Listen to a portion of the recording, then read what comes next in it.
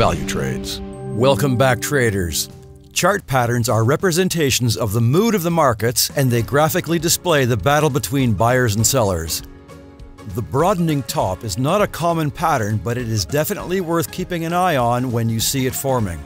This is a bearish reversal pattern which includes 5 consecutive minor reversals and can work on any time frame.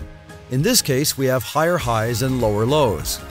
A risky trade would include going short after the final bounce off resistance, and a more conservative trade would be selling after the break of the neckline.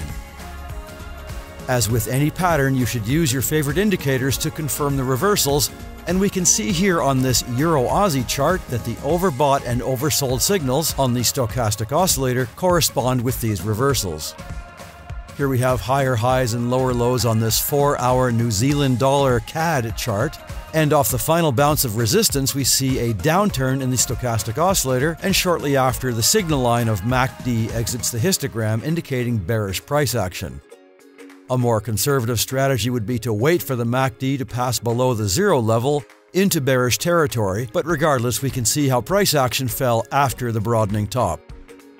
That's all for now. Happy trading with Valutrades, and we will see you soon. CFDs and FX are leveraged products and your capital may be at risk.